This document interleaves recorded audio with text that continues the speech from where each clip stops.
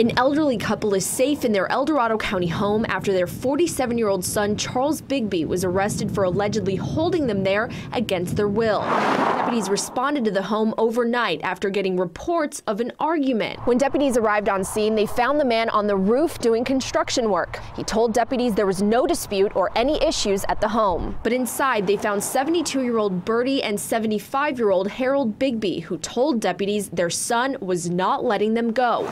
Charles Bigby was taken into custody around 3 Friday morning for kidnapping, false imprisonment, and criminal threats.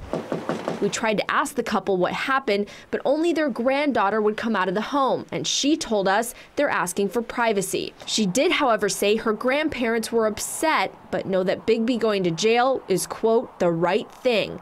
Neighbors didn't want to go on camera either, but expressed surprise, saying Bigby and his parents are nice people and good neighbors. In El Dorado County, Natalie Brunel, KCRA 3 News.